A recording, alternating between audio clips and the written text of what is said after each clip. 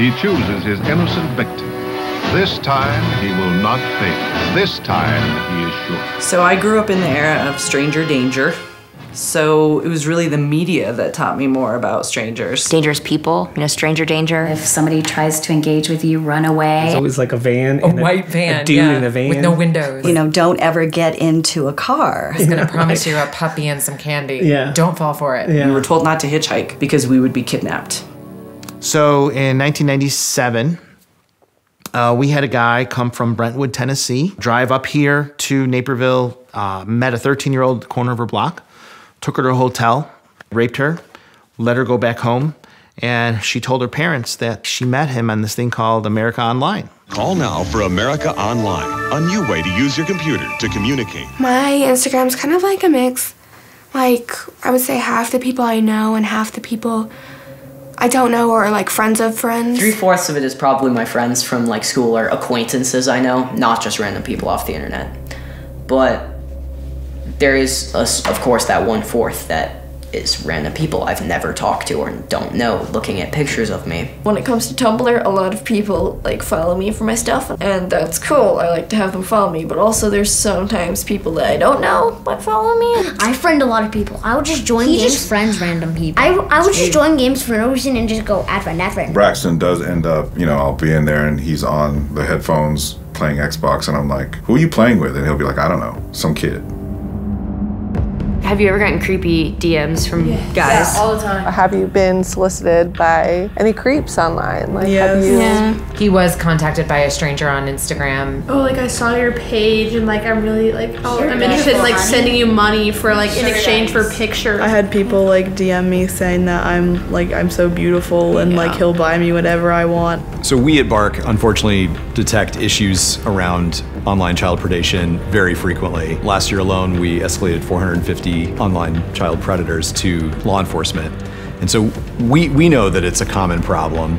Unfortunately, we think most parents underestimate the commonality of that problem. We decided to go undercover as multiple children on social media and post innocuous content to see what would happen. We had to be very intentional with everything we did. We had to create personas. They had to have believable date of births, and we had to know everything about the city that they lived in, and we had to create storylines, and we worked closely with law enforcement. And basically just pushed go. We put everything live and we documented what happened. Within the first hour of posting on Libby's accounts, 7 adult men contacted her. By the end of 9 days, that number was 92. The conversations ranged in severity from making sexual comments to sharing and requesting explicit photos and videos to manipulation and threats. We had to deploy an entire team, around the clock to responding because the rate at which these messages came in was mind-boggling. And of course, when you're dealing with social media and the internet, it's a global thing. It's not just an East Coast thing or a US-based thing. There were men that wanted to talk to children for nefarious purposes at all hours of the day and night. We tried it with younger personas as well, even an 11-year-old.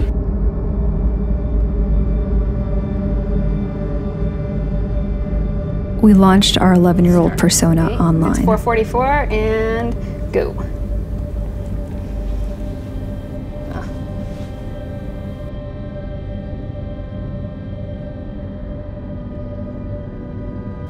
One like from a guy whose profile photo is a penis.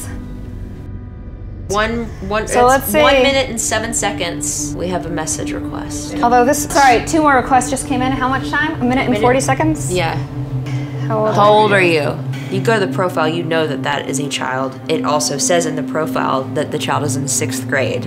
Another one. It's just lighting up, like the inbox is just boom, boom, boom, boom.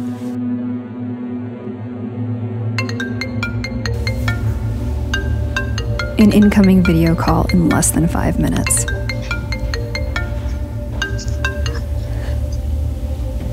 I can't see you. I'm going to be shy. They all say don't be shy. This happens to all types of children. This is not just kids who might be at risk. Oftentimes it's a child who's simply bored in their bedroom at night. And I cannot tell you how many children I see in their bedrooms on live stream with tons of people just watching them, asking them to do certain things. When parents allow their kids to have that device in their rooms at night, where are your parents? Then come the grooming question, where are your parents? Are you on an iPhone or are you on an iPad? What school are you? What are you wearing? Oh, your makeup looks so beautiful. It's not uncommon for grooming behavior to include showing minors images of pornography to help them to think that that is normal. And then that can be a progression towards engaging them in sexual activity. Do you want that? Do you want that as a parent, strangers in your child's room while you're sleeping? Would you leave the door open with a sign that says, my daughter's bedroom is the second one on the left, and then go to bed? We have traded a false sense of safety and security for actually putting our kids in riskier situations. There are some that are just there for a quick fix. They want to see something, a body part or a live video, and then you might not hear from them again. But there are others, they use psychological strategies to methodically groom children by forming a friendship, by showing care. And then it escalates into more of a controlling relationship.